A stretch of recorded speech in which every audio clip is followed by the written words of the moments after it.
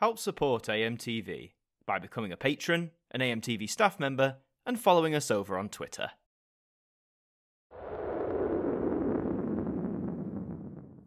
Hi there guys, it's Adam Martin here, and welcome back to another episode of Now That's What I Call a Music Review.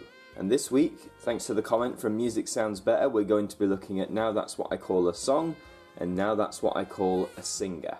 So these two albums are quite strange really. I mean, Now That's What I Call a Song, I mean, isn't all music a song technically? And Now That's What I Call a Singer, well, if it's not an instrumental, sure, but I'm pretty sure most songs have singers to them. So at first glance these seem like very bizarre albums to release and almost a bit pointless. I mean, when these first came out I didn't pick them up because I thought, what's the point? Obviously in hindsight I have, and hopefully in this video you'll find out why I have. So I think we'll start first and foremost with the first one that came out of the two, Now That's What I Call a Song. Now That's What I Call a Song. So here's the front cover, all nice and blue with some old-timey microphones up there. Now this came out in 2015, there is the spine for you in a yellow font, and here is your track list. So, on CD1, again it's got a bit of different font.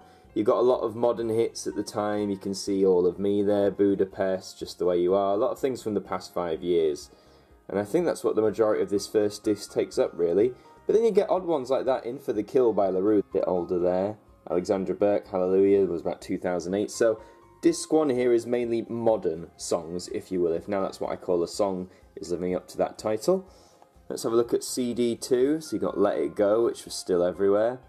Rule the World. See, now we're going a bit further back, we're going back to maybe the early 2000s here with some of these. Some late 90s songs as well. But again, most of these are songs you have probably heard of before. And finally, CD 3 claims to be the classics. So starting with Killing Me Softly, so here we are really going to the 90s. 90s songs here, some late 90s, early 2000s stuff as well. There you go, and this came out in 2015. And again, I have a bit of an issue with this CD3, the classics, because if CD1 is like, you know, 2010 songs, if CD2 is early 2000 songs, CD3 also has early 2000 songs and some 90s ones as well, so it's really determining how far back the classics are going. So that's up for debate there. Let's have a look at the discs, shall we? So as you can see, Now 90 is out now, so this would have been released just after Now 90's release, to say the spring of 2015. There is the first disc. I do like this sort of minimalistic style of two colours and the orange is making up the microphones, that's neat. As you can see, they sort of adapt the same thing, so where we have blue and orange, you have orange and red. And now you have red and orange. So yeah, those are your three Now That's What I Call a Song discs.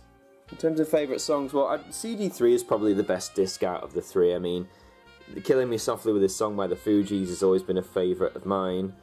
Also, My Heart Will Go On, things like that. Sacrifice by Elton John.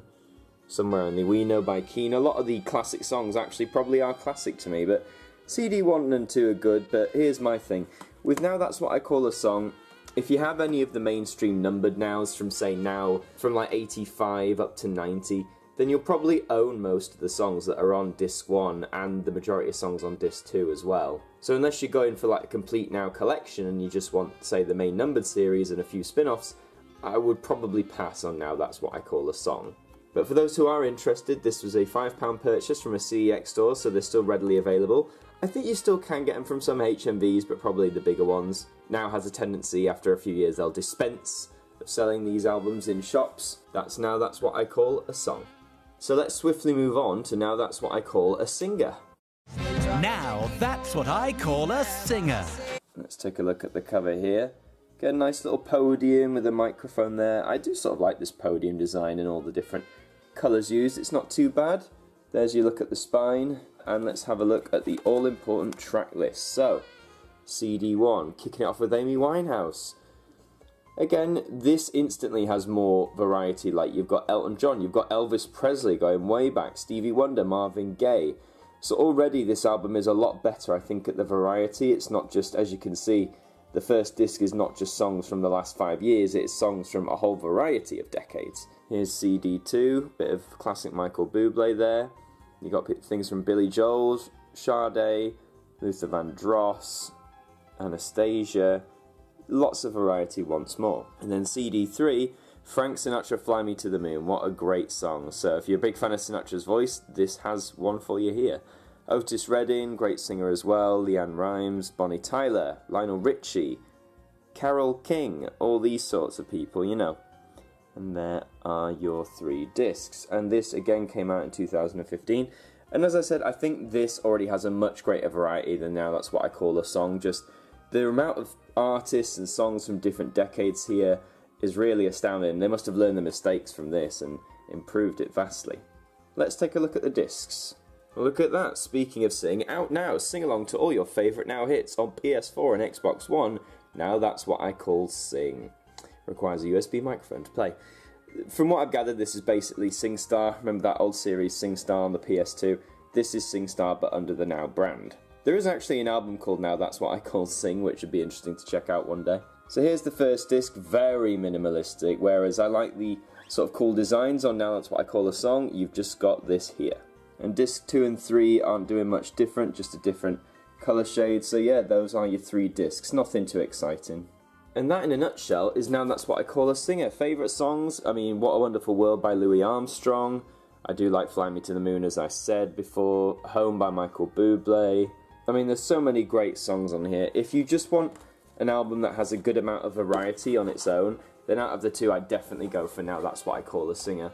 Whereas this had the problem of not being diverse enough, this has a great amount of diversity on it. And look past the title, as stupid as the title is, there's a great amount of content for you here. This was another £5 purchase from CEX, so it is readily available. Some HMVs may have it, or if not, you could probably get it off Amazon, eBay for cheap, all those sorts of sites. And that in a nutshell is Now That's What I Call a Singer.